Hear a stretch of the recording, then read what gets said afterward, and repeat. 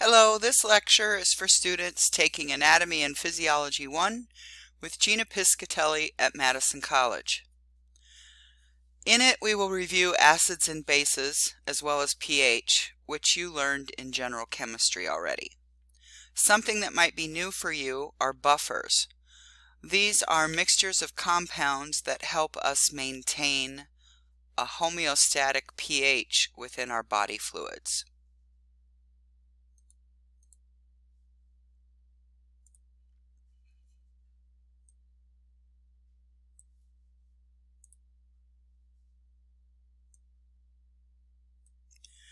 The first item in your study guide asks you to be able to define the terms acid, base, and pH. Because you've already had this, I'm sure it's not new to you, but let's review them just in case. An acid is any chemical compound that donates hydrogen ions to a solution. That means the hydrogens come off the compound and float freely within the solution. So, an acid increases the number of free hydrogen ions in a solution. In short, we call acids proton donors or hydrogen ion donors. A base is any chemical compound that accepts hydrogen ions from a solution. So it binds free hydrogen ions, and they're not free anymore. They're not floating in solution, they become part of the compound. For short, we call a base a proton acceptor or a hydrogen ion acceptor. In addition, another word for a base is an alkali, and you'll see that term a little bit later. pH is a value that reflects the concentration of free hydrogen ions in a solution. It is calculated.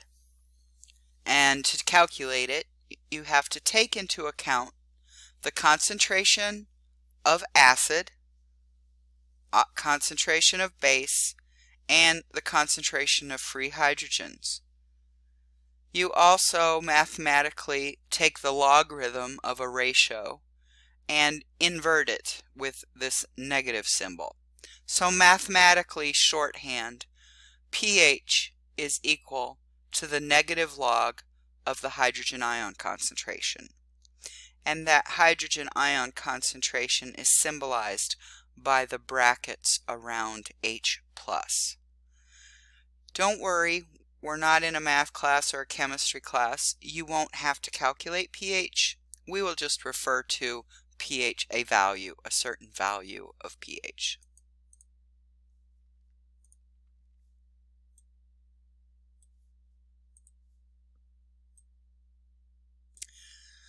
So pH values are in a scale ranging from 0 to 14. A pH of 7, right in the middle, is neutral. So a solution that has a pH of 7 is considered neither acidic nor basic. In fact, a solution with a pH of 7 probably has equal concentrations of free hydrogen ions and base. If a solution has a pH from 0 up to 7, it is considered acidic. If a solution has a pH above 7 to 14, it's considered basic. Because that method of calculating these values, the pH values, involves taking a logarithm, the difference between two units on the scale, such as between 1 and 2, actually differ in hydrogen ion concentration by 10 times. Not just twice the amount or half of the amount, but 10 times difference. So that if you have a pH with a solution of a solution with a pH of 4 compared to a solution with a pH of 3, there's a 10-fold increase from 4 to 3 in hydrogen ions. And if you compared pH 4 to pH 1, there would be 1,000-fold increase in hydrogen ion concentrations.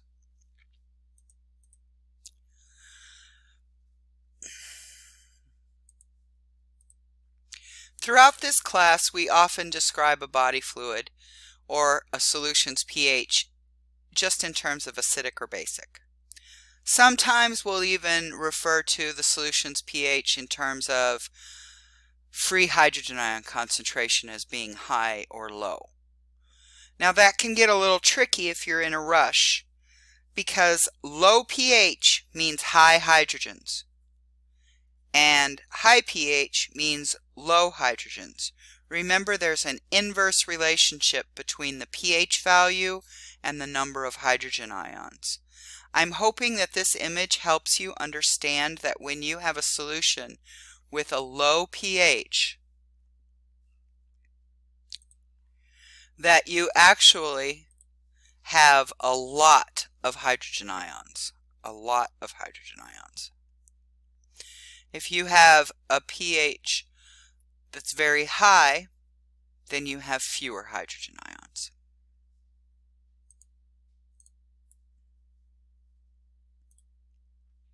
On a more practical note, you come into contact with acids and bases in everyday life. You don't even think about it. Some of these include wine and vinegar that you cook with. These are relatively strong acids. They have a pH ranging between 2.5 and 3.5. And then cleaners, household cleaners like ammonia, bleach, oven cleaner, those are relatively strong bases. At least compared to like egg whites, those are weaker bases.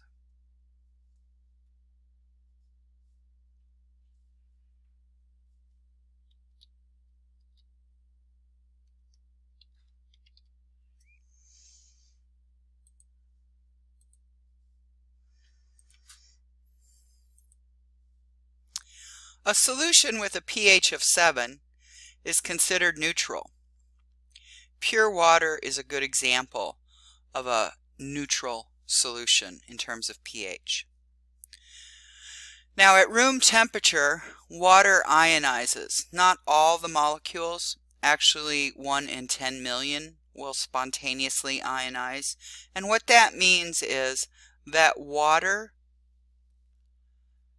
breaks apart and forms a hydrogen ion and a hydroxyl ion. So a hydroxyl ion is an OH negative, an anion. So really, if you look at it, water is sort of both acidic and basic in the sense that it has, usually a volume of water has a few free hydrogen ions, but also a few free basic compounds, that hydroxyl group.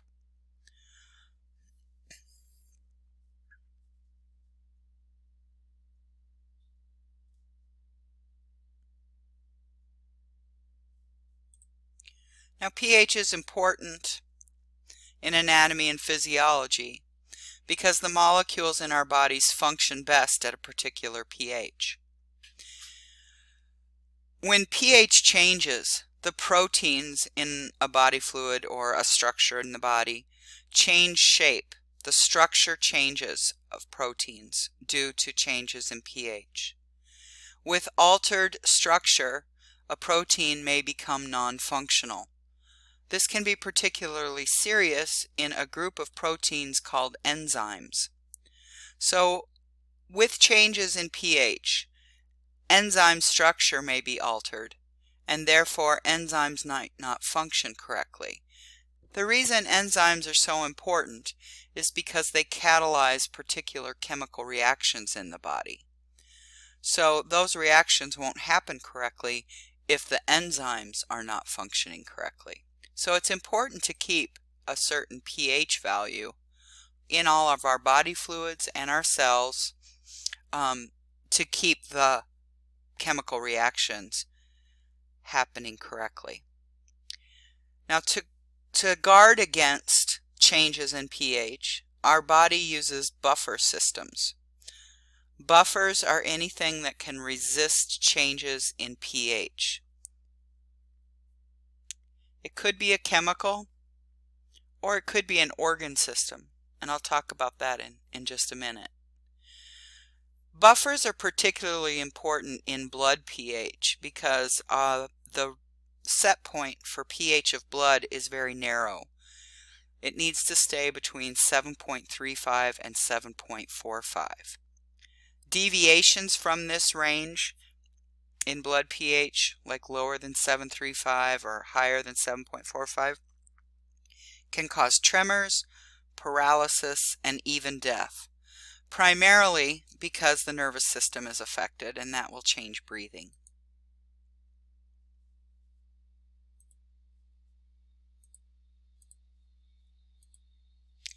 Your study guide asks that you know the definitions of acidemia and alkalemia. So I'm going to break down what these words are. These are pH imbalances. And EM, that root, refers to blood. And the suffix IA refers to condition of. So emia is the condition of the blood. So of course acidemia is the condition of acidic blood. Alkalemia is a condition of basic or alkaline blood. If blood pH goes below 7.35, you can get all sorts of symptoms like chest pain, headache, weakness, bone pain, etc. So lots of different side effects, which you'll study a lot more in A&P 2. And in alkalemia, the most common cause of having high blood pH is hyperventilation, and you often get muscle cramps. Again, we will talk about those two conditions more when we do the circulatory system in A&P 2. In our course, what becomes important are chemical buffers. Chemical buffers are mixtures. So one thing to keep in mind when we talk about the ability to buffer changes in pH is that throughout the day, all the metabolic processes that happen in our body often produce acid. Both the respiratory system and the urinary system can get rid of excess acid. So that's ideal. But we also need to have chemical solutions in localized positions throughout the body to deal with small changes in pH. And so these chemical buffers are a mixture of two compounds, a weak acid and a weak base. The weak acid resists changes in pH, particularly an increase in pH, by acting as a reservoir for hydrogen ions. So a weak acid will reluctantly let go of the hydrogen ion. The other component of a chemical buffer is a weak base, and it resists decreases in pH, things from becoming too acidic, by acting as a reservoir for a base like a hydroxide ion or a hydroxyl group that can bind up hydrogens so that the pH will rise back up again. So the example in the blood that's the most important is the bicarbonate buffer system. It is composed again of a weak acid and a weak base.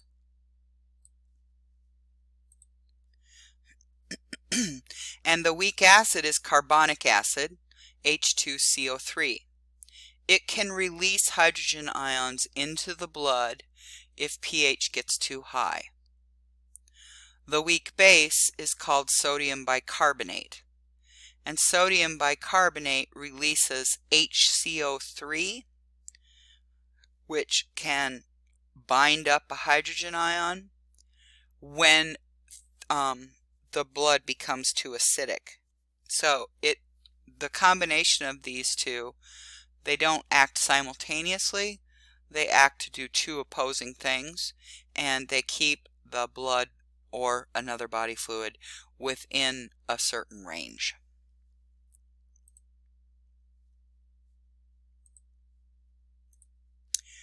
Now, buffers do work best at a specific pH range. So I'm going to talk about how pH varies throughout the body You don't really have to memorize this, but we know that blood pH has this tight range of 7.35 to 7.45. The cerebrospinal fluid is a little bit more acidic than that, so that's a different range. Your cytoplasm inside all of your cells has a different set point for pH. So does lymphatic fluid, urine. There's a lot of, well, urine not so much. Gastric juice is very acidic. So if you have a buffer working in any of those regions, it needs to work ideally for that pH range. And so we're just going to look here at how buffers help in changes in pH and how you notice that they work best within a range. So the first thing to understand this concept is to look at the orange line. That line represents a solution that doesn't have a chemical buffer in it. There is no chemical buffer. The solution starts out a pH of 3.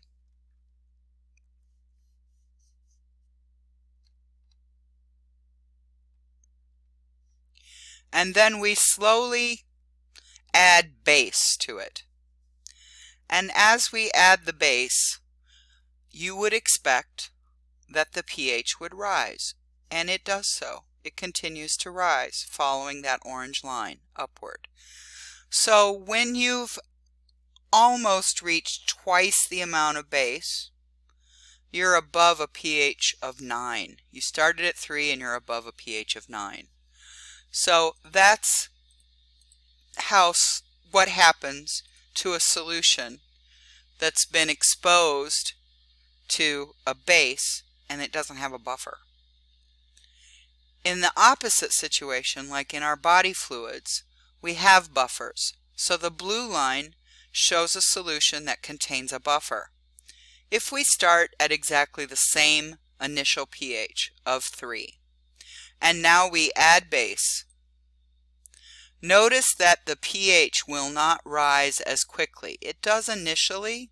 It rises sort of steeply, but then its ideal range kicks in, and as you add more and more base, all the way from 1 all the way to 5, so we started at 0, we go all the way to 5, and you add more and more base, notice that the pH barely changes. Right here, that's not a very steep slope. But once you get to a certain point, the buffer can't work anymore. If you're over, this is just a hypothetical, but if you're over 5 times the amount of original base, then you're going to get huge increases in pH. So this just shows us that not only do buffers help in reducing changes in pH, but they also act best within a specific range. That's all for the pH, acid-base pH lecture, and we'll talk more about it next week on Tuesday and Wednesday. Thank you.